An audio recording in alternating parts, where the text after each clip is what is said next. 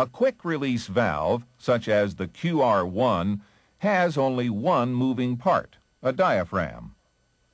Air from the brake valve enters the QR1 at the supply port during a brake application. Entering air causes the diaphragm to seal the exhaust port.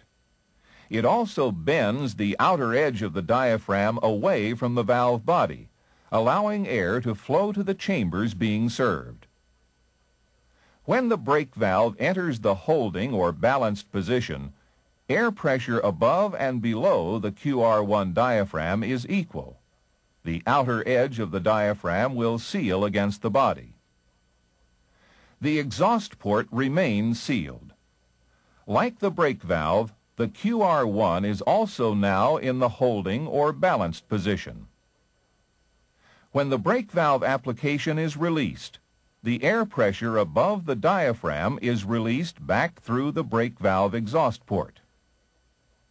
Air pressure beneath the diaphragm lifts it, opening the exhaust of the quick-release valve. This allows air in the chambers to exhaust at the QR1 rather than traveling back to the brake valve.